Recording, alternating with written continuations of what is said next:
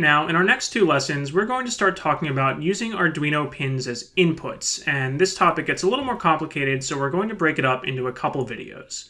First, let's revisit what we saw in an earlier lesson with using buttons that were just hardwired in series with an LED. So here I have an LED that is wired in series with this button. When I click and hold the button down, the LED turns on. Neither the LED nor the button are connected to any of the Arduino pins. Now, what I have on the lower half of the circuit here is an LED connected to an Arduino pin, which we've seen before using this pin as an output. We can use code to turn the LED on and off.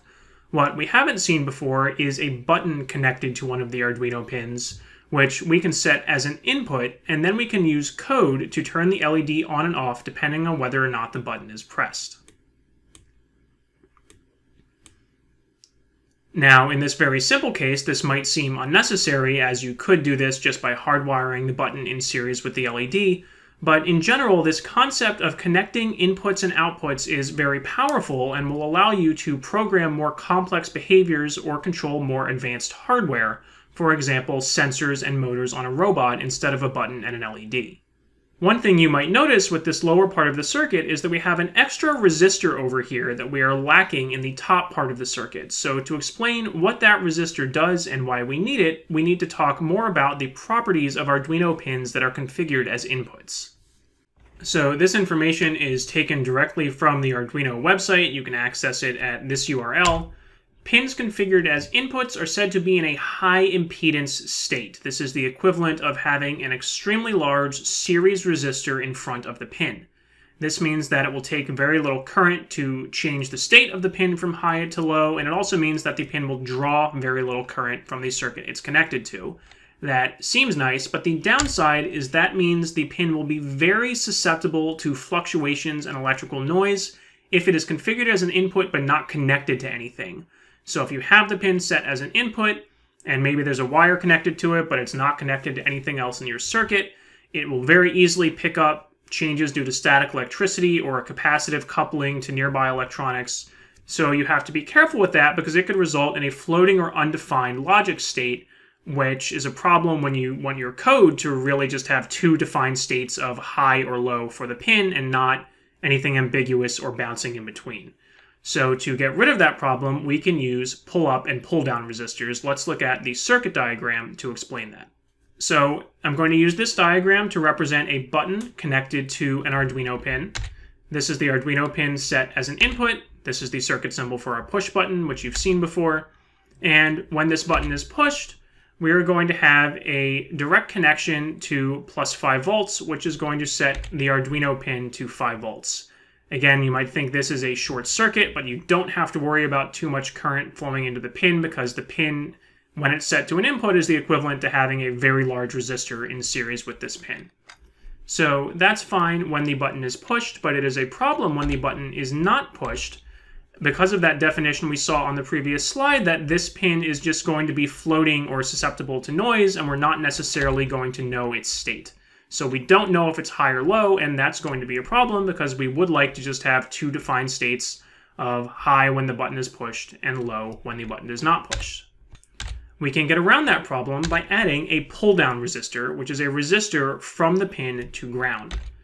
So since ground is at 0 volts, we know in this case the pin is not going to sink or source any current, so no current can flow through the button because this is an open circuit. We know that the pin has the equivalent of a very large resistor in series with it, so there's only going to be a very, very tiny, minuscule amount of current through this resistor, so we'll effectively call that 0. According to Ohm's law, when the current through a resistor is 0, the voltage drop across that resistor is also 0. So there's no current through the resistor. The voltage here is also 0, which means the voltage that the pin reads is going to be 0. So now, instead of having an undefined state, thanks to this pull-down resistor, we have a voltage of 0 when the button is not pushed. When we push the button, now we have that direct connection up to 5 volts. That is a shorter, lower resistance path than the path to ground through this resistor. So that is going to pull the pin up to 5 volts. So we've now gotten around this problem of floating by adding the pull-down resistor. We have just two defined states of 0 or 5 volts. If we wanted to reverse this and have the voltage be high when the button is not pressed and low when the button is pressed, we could swap the physical arrangement of the button and the resistor. We would have the resistor up to 5 volts, which makes it a pull-up resistor, and we would have the button go to ground. So knowing all that, we can go back to our circuit and answer the question about what this extra resistor is doing. You can see I have this resistor connected between the pin. So remember that these two sides of the button are connected. So this end of the resistor is connected to that wire, which is connected to the input pin. Connected between the pin and 5 volts. So this is acting as a pull-up resistor. The other end of the button is connected to ground. So by default, this pin is going to be pulled up to 5 volts. When I push the button, it is going to pull this input pin down to ground. And you can see that when I run the simulation, this works, and when I click this button, it turns the LED on. If I delete this resistor, then my code no longer works. When I run it, my LED is just staying on all the time, and the button is not responsive. Now let's take a look at the code for this project. So ignore the code in the while loop for now. We're going to go over that in the next video. For now, let's just look at our setup code. So we have the DDR register, which you've seen before. We have set pin 7 to an output by writing a 1 to that bit. All of the other bits are 0, which means these pins will be inputs. The only one we really care about is pin 4, so even though the other ones are going to be floating, we're not using them for anything in our code, so we don't care about them. And one other interesting feature here is that the Arduino actually has internal pull-up resistors that you can enable through software. So I am going to uncomment this line of code here that is using the port D register. So previously we had learned that the port register can be used to set the value of an output pin, high or low, by writing the corresponding bit to 1 or 0 respectively.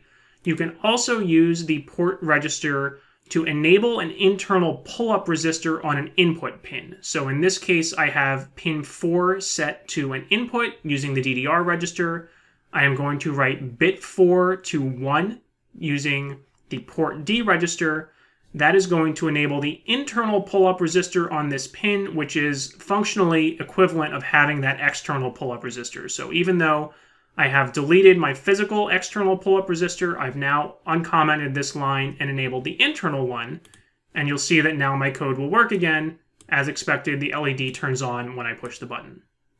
So there is no assignment for this lesson. We just needed to make sure you understand pull-up and pull-down resistors before we move on to the next video, which will explain what the code inside this while loop is doing and how we are using the button to control the LED.